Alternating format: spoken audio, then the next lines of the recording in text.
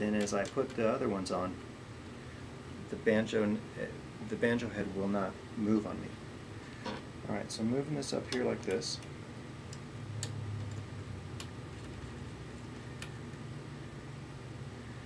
And I'm just going to kind of push this down a little bit. At this point, this beveled area on the rim is covering up my center line. So I can barely see a little teeny bit of it. It still looks lined up, but you can also reference from the back here where there's the center line, and that should directly correspond to the center of where the tailpiece is going to go. Alright, I'm going to add some more of these lugs.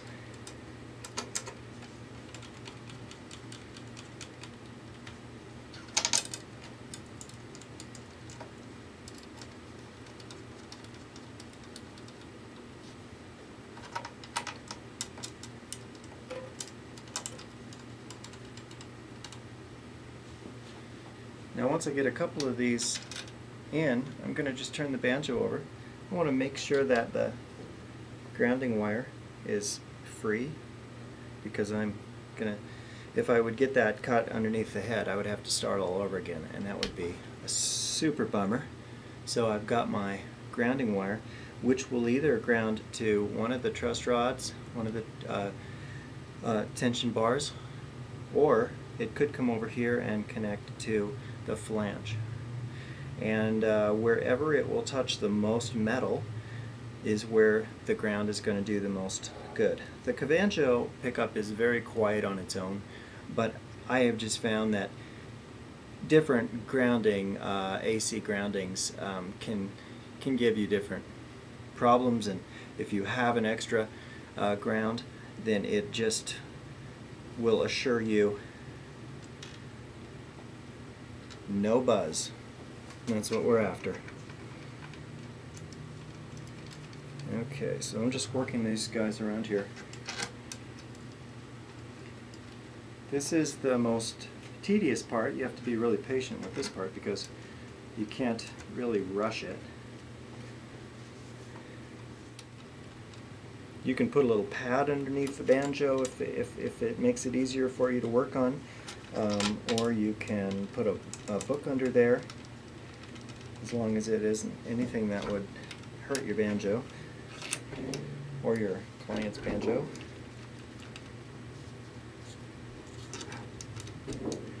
This is an 11-inch by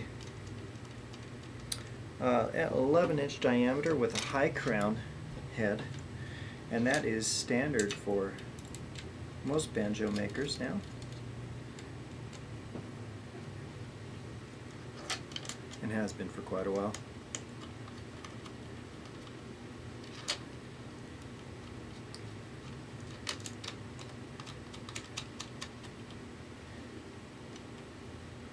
So I just want to make sure that I'm careful not to compromise the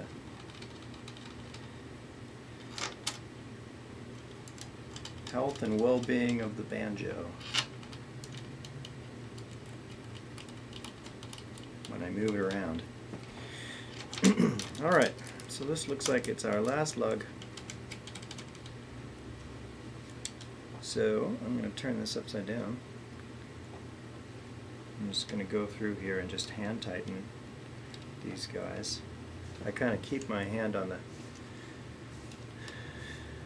the hook going to the rim so it doesn't fall out, and I find myself tightening it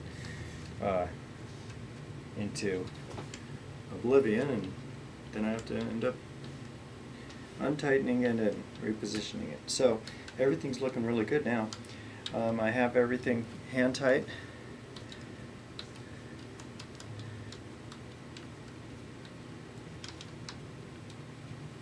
I'm not really going to make a decision yet on my ground for just a minute, but my pickup is looking nice there in the back, and now I get to take my palm and place it right in the center of the banjo. I'm going to put my hand underneath the neck here so I don't put all the pressure on the tuning pegs. Here I'm pushing down, and I'm just going to push down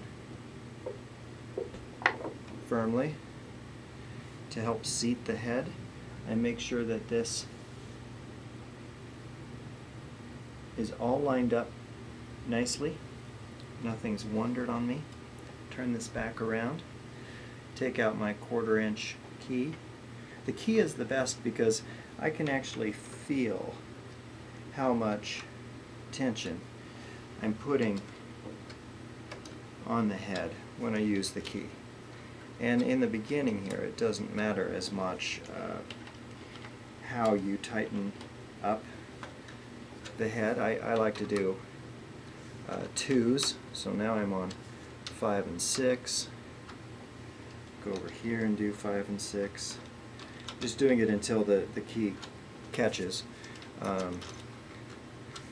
7 and 8. 7 and 8 over here. Don't forget to hold the hook.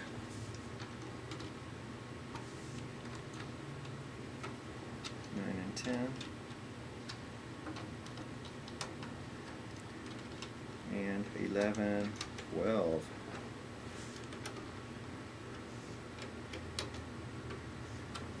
Okay, turn that back over. Give it some support. Push down. Flip it back over. Go back through that again. Maybe at this point, oh, we're still picking up a lot of slack. So I'm going to stick with my 2s.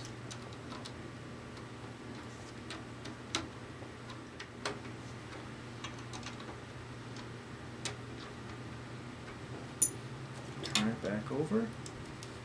Give it a push. About right there now.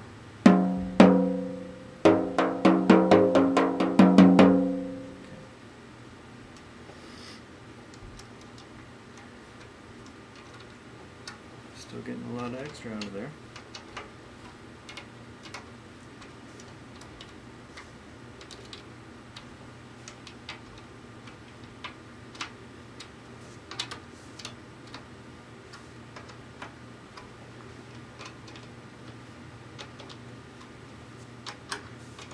The pushing with the palm helps seat the head as well as bust out any glue that might just be residing in the head from the factory. It doesn't hurt it at all. It's going to end up breaking out anyway, so this just makes it, it's kind of like stretching your strings. It just makes it so the situation goes a little bit faster. Okay, so am I getting, yeah, there I am. I'm finally getting to the point where these guys are catching, so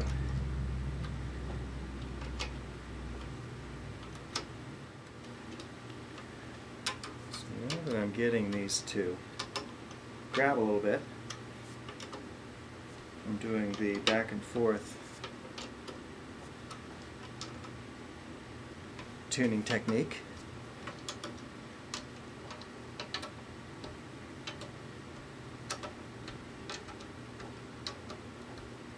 Okay. Alright. So I'm going to see where I'm at tuning wise. Ah. Getting there. Give it a little push. Everything's looking really nice on this. Okay, so I'm going to go back and forth. Do it the opposite way this time.